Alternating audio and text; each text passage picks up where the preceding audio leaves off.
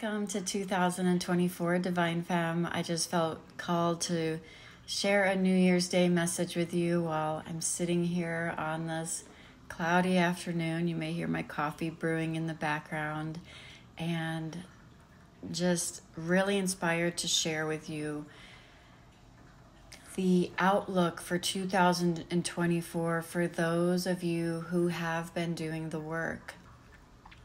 And so there's different waves and phases of the journey, and so this may not resonate with you yet, but you still may want to listen, because this is what's in store if you take full accountability and take your power back on this journey. So for those of you that have been doing the work and opening your heart and integrating your shadow and really integrating your sacred masculine energy, there has been a lot of transformation this year, at least 6 months to a year of transformation occurring in the collective. Lots of alchemizing, old conditioning, limited belief systems, past traumas, really coming into wholeness. And there's been a lot of integrating the 3 lower chakras, which are highly masculine dominant chakras, which is, if you're resonating as a divine feminine on this journey, you likely have very overactive higher chakras, but not fully integrated lower chakras. And so there's a lack of groundedness and a lack of being able to take up space and own your worth and feel worthy. And this has been a process. You've likely been guided to isolation and having a lot of alone time and finding peace in this solitude. And this has been a very important phase of the journey. This has been your cocoon for the last 6 to 12 months, at least for most of you. If you're resonating with this phase, you've been cocooning and really going inward and going deeper than you've ever gone before. All of your fears, all of your shame, all of your guilt, looking at all of it consciously, courageously, and opening your heart space while fully integrating your lower chakras so that the energy can truly flow into your heart space and begin to open. And all of this work, a lot of integrating sacred masculine energy, has allowed you to really start to open into your feminine essence and blossom. And so 2024 is where you're going to spread your wings. You're the butterfly. You have spent your time in the cocoon, and it's been isolating, and it's been often dark, and it's been painful, and it's been worth it, because you are now emerging rebirthed, transformed as the butterfly, ready to spread your wings. And 2024 is going to be about fully stepping into your divine power, which you're already doing, but fully opening to receive in all areas of your life. Things are going to be showing up in your life in beautiful, divinely guided ways, things that you've never expected, things that are fulfilling you on a deep level. And this is going to be in the area of what you do, how, for work, or how you creatively express yourself, relationships. Money will be showing up to you in a new way to support you. This is just all around 360, you fully stepping into your divine sovereignty and taking your power back, and realizing all the places in the past where you've compromised and you've self-sacrificed, and you didn't have the courage to stand up for yourself, or you silenced your voice, or you stayed in relationships long after their expiration because of this underlying worthiness, lack of worthiness.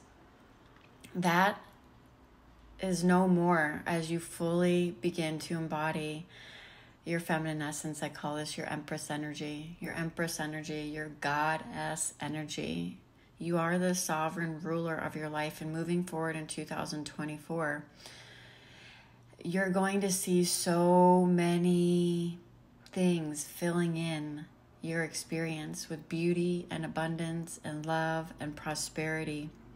And not because you need it, not because you're looking for it, not because you're trying to figure it out. None of that. That's all old energy, and you've transmuted that. You are no longer in alignment with old energies that are run predominantly by distorted masculine energy or your egoic will. You are fully aligning with the divine will, with a renewed sense of purpose, a renewed sense of sharing your gifts with the world, being able to show up authentically and share your voice and speak your truth.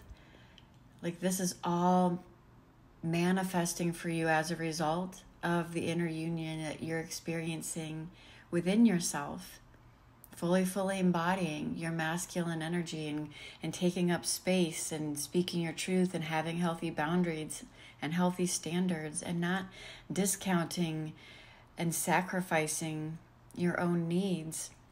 And this foundation that you've built for yourself by going inward and doing the work and being brave and courageous and facing your shadows and facing your fears head on has now allowed you to begin to awaken and fully blossom into your divine feminine energy. In 2024, you're taking it back out into the world.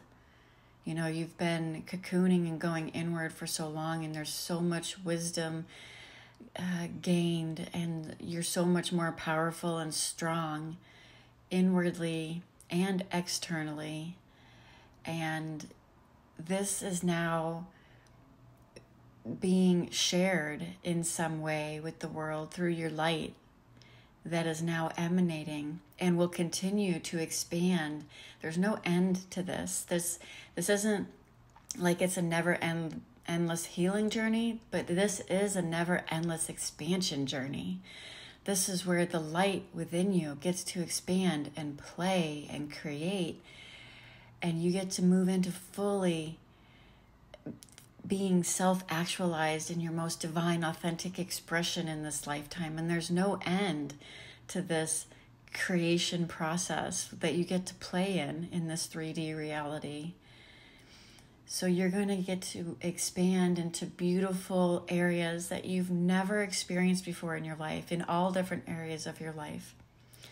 And your ability to surrender to the process and trust life and trust yourself and trust divine, and know that you're being guided, and feel okay in the unknown as you rest in your divine presence without the need to figure it out, without the need to know the outcome, without the need, to manipulate situations or circumstances. No. You're doing this the divine feminine way now. There's the old patterns, the old ways, the old energies no longer resonate. Through your divine flow and grace and your expression, you emanate a much higher frequency, and your external world reflects this back to you and is beginning to reflect this back to you. And you're moving forward doing this the divine feminine way now. Not through force, not through efforting, not through hard work. Not to say that action isn't taken. Yes, action, sacred masculine action is taken on this journey. And sometimes there's just nothing but inspired action pouring through you, creative expression and translating that divine feminine energy into something tangible. And it's just pouring through you, and you can't not create. You can't not take action because it's just so divinely guided. Now your actions are in the flow. Now they're aligned with your feminine, your intuition, and your inner knowing. There's no more forcing. There's no more needing to fit yourself into a box in order to make people happy, pretzeling yourself to be a certain way, twisting yourself into all of these distortions in order to people please and overgive. Like, none of that is happening. None of that is happening because you are fully coming into your power. And so this is a very exciting time. And I just want to say that if you are newer to the journey and you're going through dark night of the soul and the obsessive addictive energy, and you're just kind of tail spinning and you're feeling lost and alone and isolated and afraid and scared, and so much is shifting and so much is changing, and you're just feeling lost. And again, dark night of the soul is no joke. It's no joyride, and it is essential. It is a part of the breaking down of the old structures that no longer serve you internally, and allowing yourself to build on a new foundation. And so this destruction, that these tower moments, this death that dark night of the soul represents, right? This transformation process is very much, your dark feminine energy that you're embracing, and it's very much part of the journey. This is rooted in cycles of death and rebirth. And so when everything feels like it's crumbling and things are not working out and it's very painful and there's a lot of suffering, this is part of the process and part of the journey, but know that it's not forever. You will emerge, and you will be wiser, and you will be stronger, and you will be more resilient, and you will be more in your authenticity as a result. And if you are resonating with that phase of the journey, then I am going to link some videos after this that speak directly to that I think you may find very interesting. And of course, if you're listening to this and you're resonating with any phase of this journey, and you just feel like you want support and you're ready to go deeper, to fully step into your power and really embody your divine feminine essence and claim your worthiness, and you're ready to break those cycles of pain and suffering and really start to co-create the life that is meant for you, then Embody the Empress is my Divine Femme monthly immersion. You can check that out below this video or wherever you're listening to this. I would love to have you, and it would be an honor to be a guide on your journey. Namaste.